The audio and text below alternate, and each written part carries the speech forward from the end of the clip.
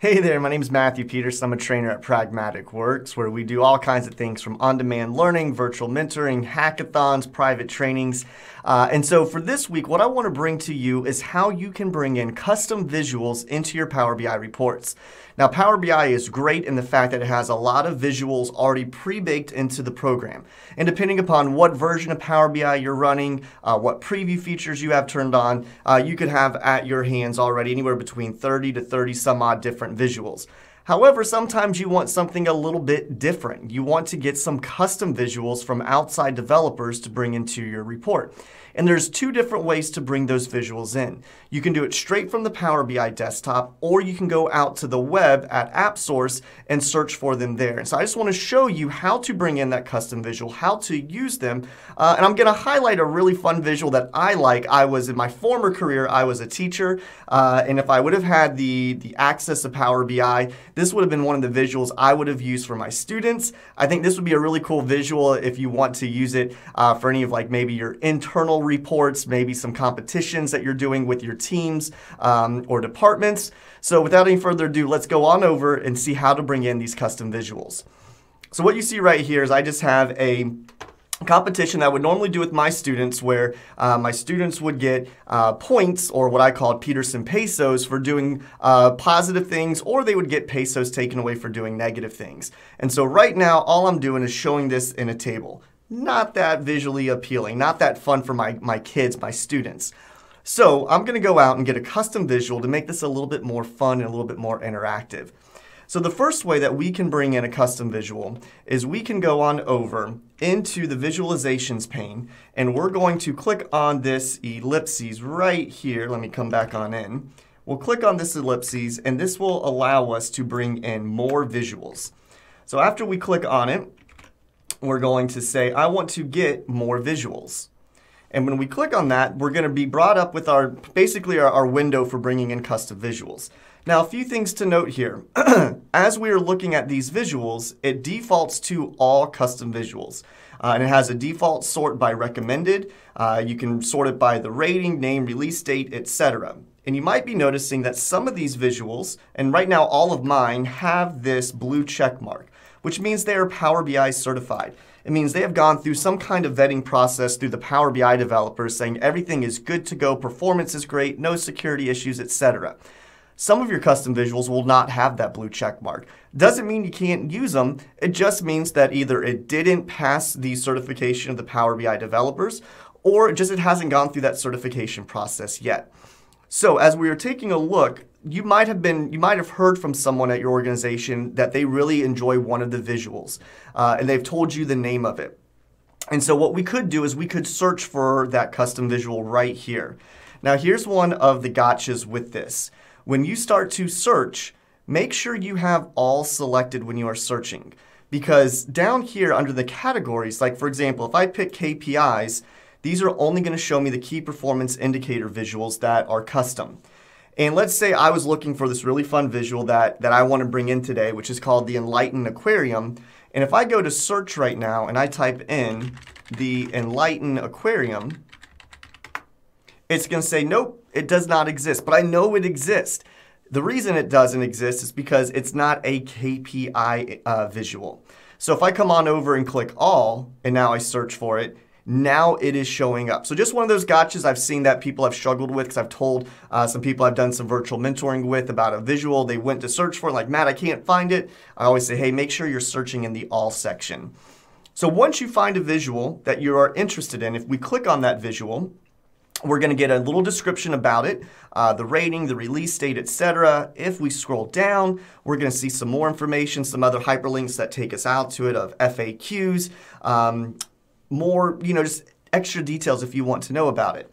Now, this is one way of getting that custom visual, and I could simply click on Add, which I'm going to do at this point, and you're going to see it's as simple as that. This visual is now part of this report. Here it is. There is my fish aquarium that we're about to showcase here in a second.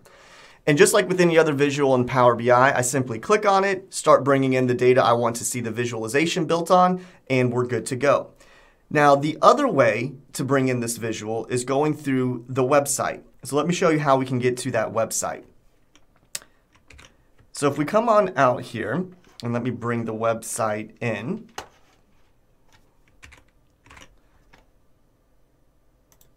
We have, this is right up here, let me show you this, it's appsource.microsoft.com. One way that I normally will do this is I will just type into the Google search bar. I already have this bookmarked, but if I didn't have it bookmarked, I'd go to the Google search bar, say Power BI Custom Visual Marketplace, and this is the link that will pop up for me. And as you can see, there are 333 visuals currently as of today's recording, and this number continues to grow.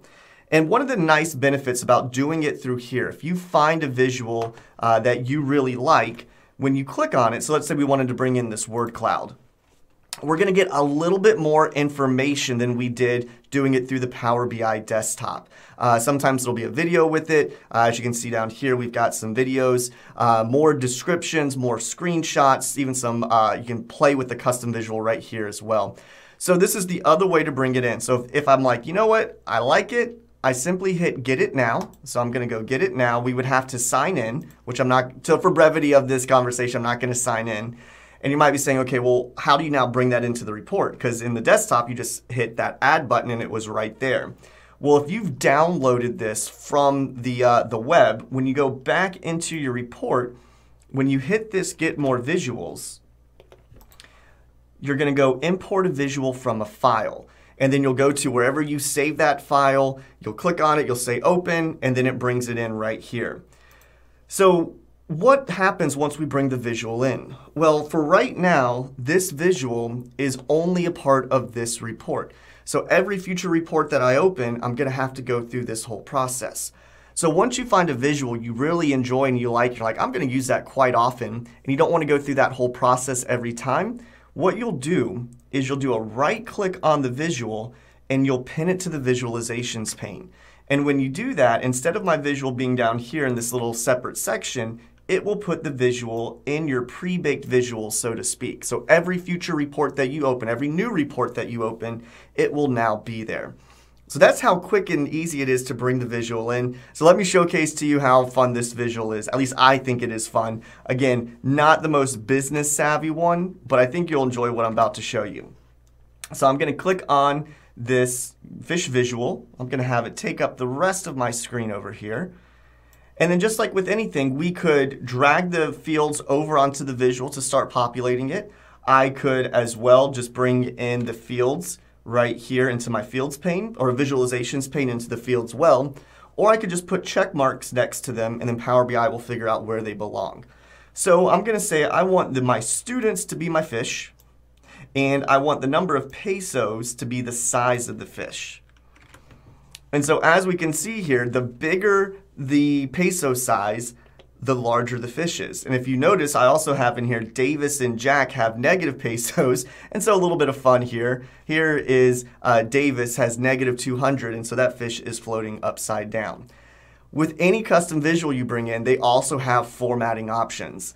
And so if I have my visual selected, and I come on over into my visualizations pane and hit the format section, we have lots of different things. And so every visual is going to be different. So one of the things here that we can do with this Enlighten Aquarium visual is I can change it from round fish. Let's say I want to change it over to sharks. Now I have sharks. I can even bring in a second series as well. Every visual is going to be different. Now most visuals are free. However, some visuals you do have to pay some nominal fee in order to use it. Some visuals are free at first, but then if you want to get some of the extra features, that's when you have to pay that licensing fee. But this is how you go out, bring in custom visuals, add a little bit more pizzazz to your report. And so it's a fairly easy process. I hope you enjoyed how to learn how to bring in custom visuals into your report. If you like the Enlighten Aquarium, that's great. Again, it's just a lot of fun. My students would have really enjoyed it. Something we use here at Pragmatics with our team when we're valuing certain metrics and just having a little bit of competition within the organization. So please like, subscribe below. Let me know in the comments anything else that you would like more explanations on for the future, whether it be Power BI, Power Apps, Power Automate. We're always wanting to pump out content to you to make sure that we can give you as much information as needed to help you along whatever process you are trying to accomplish. I'll see you in the next video.